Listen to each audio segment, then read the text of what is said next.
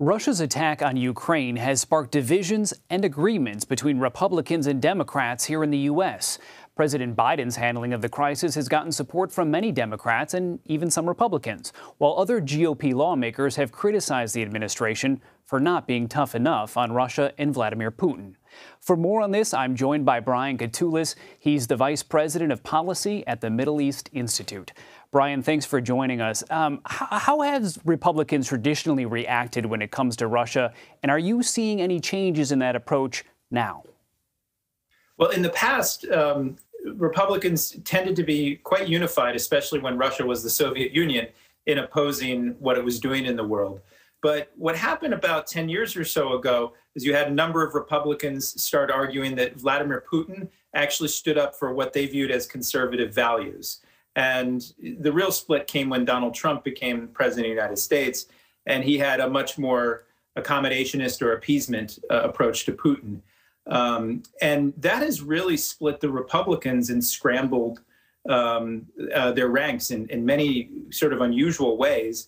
And now I think they're quite divided. There's been a bit of a rally around the flag and behind Biden approach over the last few days because of Putin's atrocities.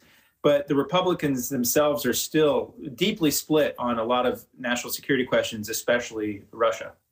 Yeah, you mentioned this rallying around the flag effect. You know, it's rare these days to see the parties here in Washington agree on anything, but they do seem somewhat united so far in this response to Russia. How important do you think that unity is? It's terribly important because basically over the last decade or so, many foreign policy and national security questions have become a partisan wedge issue in our politics. And that is not a very good thing because it's the sort of division that is exploited by countries like Russia or China or Iran, who really are America's adversaries. And they see these divisions not only between the parties, but then there's also fissures within both parties. So having some sense of unity, and I'm quite impressed with how the American public has responded. If you look at the public opinion polls about, say, for instance, oil sanctions on Russia, with gas prices as high as they are, it's quite costly for most ordinary Americans. But for them to express a strong majority support for these measures against Putin shows that there's, at the popular level, a national sense of purpose here, a national unity that maybe wasn't there before. And I would hope that our politicians in both parties would reflect that sense of unity. So former President Donald Trump, obviously still a very prominent voice within the Republican Party. He's been commenting on this crisis. At one point, he even called Russian President Vladimir Putin smart for what he's done. Do you think it's going to be challenging for the former president to get his fellow Republicans, some of his supporters, on board with that kind of message?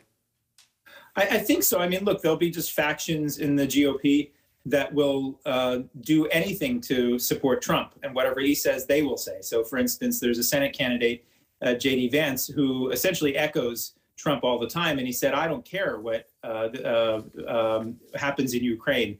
And I think for most regular Republicans, that's going to sound really out of touch. The more that they see these images coming out of Ukraine that are just quite horrific, and just the human impact. So all of these things, unless, and Trump is a man who changes his tune, he's very chameleon-like on a lot of issues.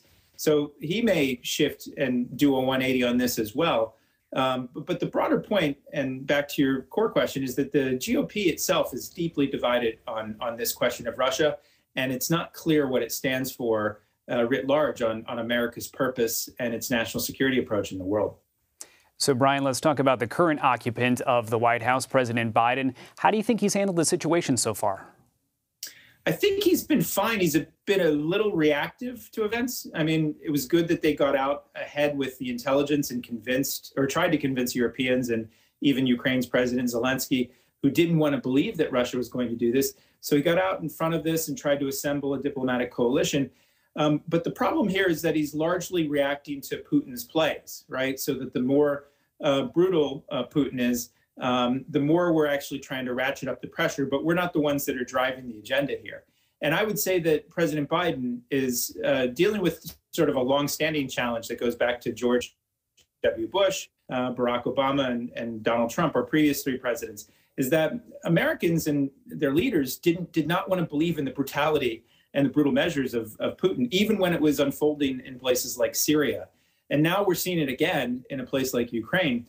So I think, in essence, I think Biden's doing a very good job and his team is doing a very good job, but America's playing catch up. It's trying to catch up to events and work with European allies. It's doing it quite capably, but it's a very reactive crisis management approach as opposed to trying to actually, put Putin more deeply into a weaker position here. And a crisis that a lot of people think is going to get a lot worse before it gets better.